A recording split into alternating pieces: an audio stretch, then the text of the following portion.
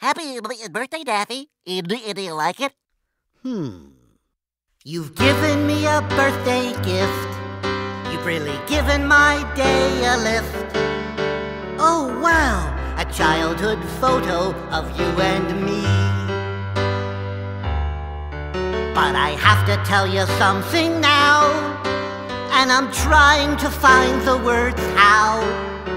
While your gift was thoughtful, it was also chintzy.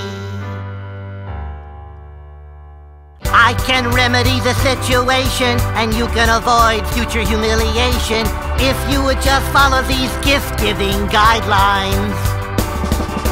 Buy me something made of solid gold, 'cause this homemade sweater leaves me cold. Think in terms of things that are expensive. A coffee mug that says my best friend will find a new home in my trash bin. And if you knit me a scarf, I'll bury it in the backyard. Now pay attention. Chintzy, chintzy, chintzy, chintzy, not chintzy. Chintzy, chintzy, chintzy, chintzy, very chintzy. This gift has a hot date with my shredder. Buy me a jacuzzi filled with caviar, or a diamond-encrusted rocket car. And when in doubt, try a briefcase full of money.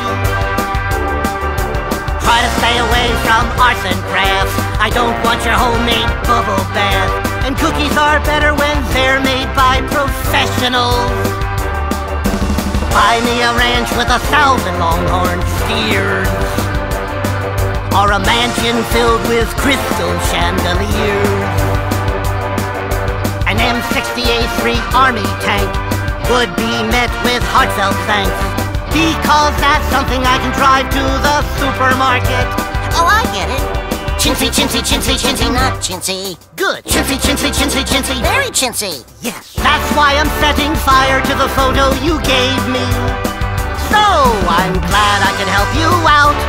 This is what friendship's all about. But the next gift that you bring should require a trailer.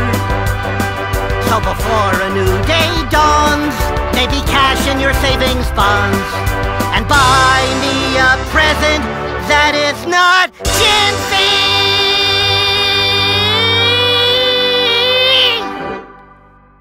Ahem. You still owe me a birthday present.